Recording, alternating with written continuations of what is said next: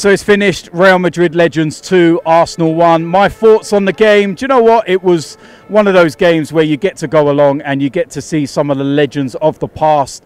It's not too much of a serious game, although some of them did seem to take it a little bit seriously. I thought in the first half Real Madrid were very dominant. And I kind of at one point thought that it might get a little bit embarrassing.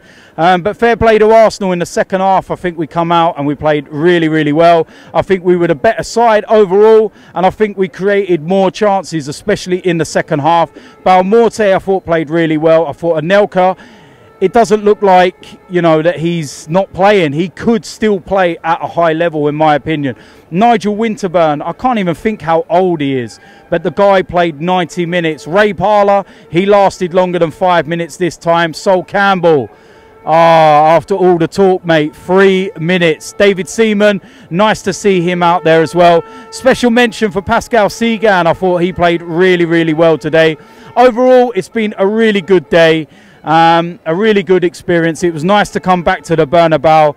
The first time we've been back here since Thierry Henry in 2006, where we all know what he done. So maybe we can come back here in the not too distant future when we're back in the Champions League. So overall, really good day, really good performance, and we'll look forward to the return leg at the Emirates come around about September time, I think it is.